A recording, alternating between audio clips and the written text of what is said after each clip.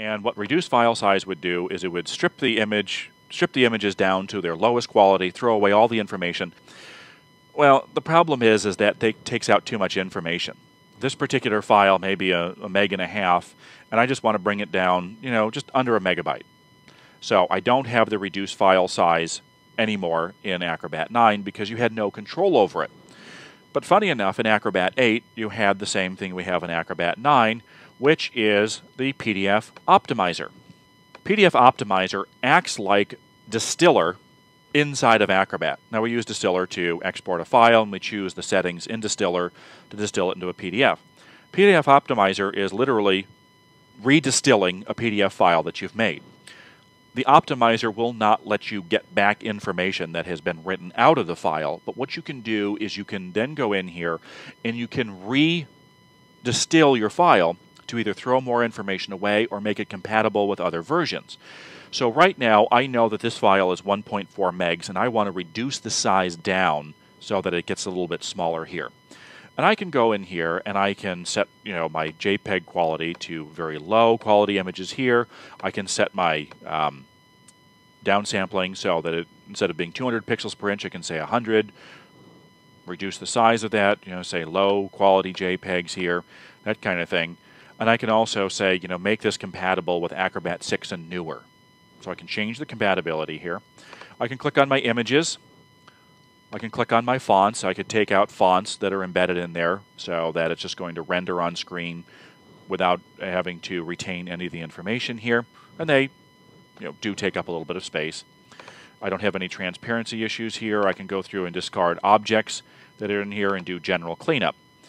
Now, going through and discard objects and user data and cleanup, this is something that you'd really have to know exactly what you're doing. If you throw it away, you gain little bits and pieces of space, but mainly the images and the fonts are going to take up the space. Well, how much space do they really take up here?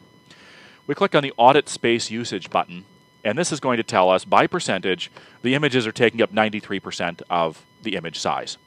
So that's where I'm going to focus my main attention on to reduce that so that they look good.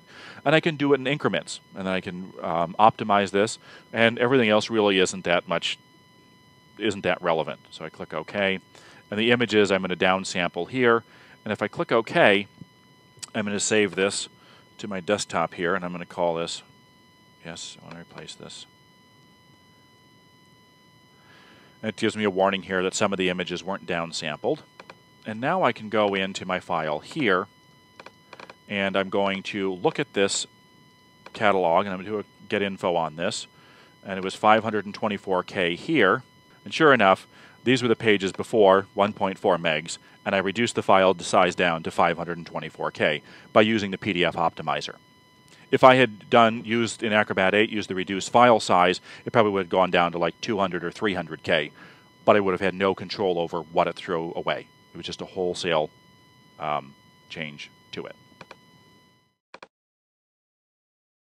For upcoming topics, you can always go to CreativeTechs.com, which I will do now, CreativeTechs.com, and go to the training tab in the CreativeTechs.com website. Click on that, and this will have a list of all the upcoming workshops. And we try to keep this updated, and we try to schedule a couple months ahead. So if you notice, in December, we are doing a 3-part series on PDFs. Today is Preflighting and Preparing PDFs for Printing. Next week is Designing PDF Forms in Acrobat, or Designing PDF Forms in Adobe InDesign. The week after that is Creating Interactive PDFs. These are a really popular series. And then in January, we have got a special focus on saving time with InDesign style sheets, retouching skin in Photoshop CS4. This is a really popular topic that Jason has led before. It's all updated for CS4. And I want you to notice we have, at the 3rd week of every month, we have got this item called Suggest a Workshop Topic. We leave part of our schedule open a month ahead of time or 2 months ahead of time for people to suggest. So if you click on that, you can actually go to a page where we allow you to suggest a topic. Jason puts these together every month, and this is where we get our new material. We've already had a couple people in here. We've had one person in the audience suggest that we cover Fireworks as a web development tool for print designers. We've actually had another request for doing kind of HTML email overview. So if you have a topic that you would love to see us cover, please suggest it. These are written for you, and hopefully we're going to be able to accommodate your needs. And then in February there's more, and we don't have the March schedule up yet.